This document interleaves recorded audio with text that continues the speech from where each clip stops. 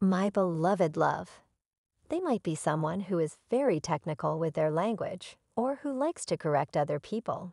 Or maybe they would correct you, or you would correct each other, or something like that. It's such a weird dynamic, but whenever I say something, it's almost like this person wants to be very direct and very technical about it by correcting you.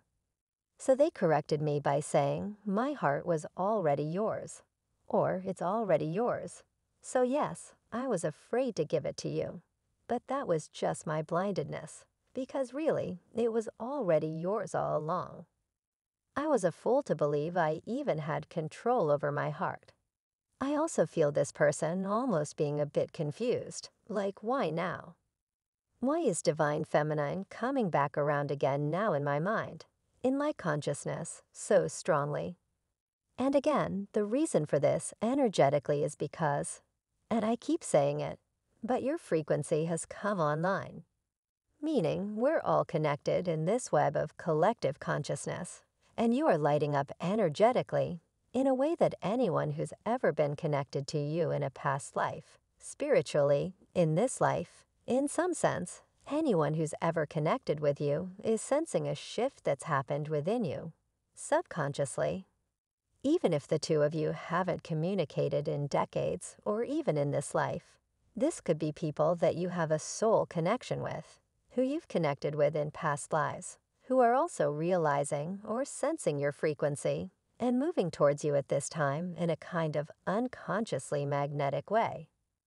Whoever this is coming through here is so strongly, this masculine, they're feeling unsupported or misunderstood, unseen in their daily life. And the reason that this is affecting them so much, particularly at this time, is because not only are they sensing the shift in you, divine feminine, but they themselves are going through a heart-centered awakening. Their heart is really opening, and as their heart opens, their eyes spiritually are opening. And they're realizing how I'm hearing, backed themselves into a corner, or trapped themselves in some kind of a karmic time linear pattern, in some way coming up here with the Eight of Swords upright.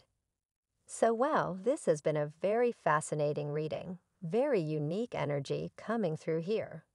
So as I always say, only take it if it connects with you.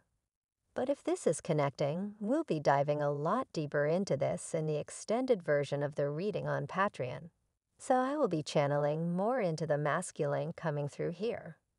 Again, this person may have come to you in a dream, or just might be connecting with you subconsciously, sending you energy at this time.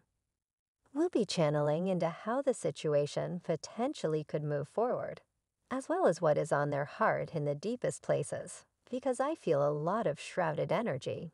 Almost like this person has buried something so deep that they might not even be fully ready to consciously admit it to themselves.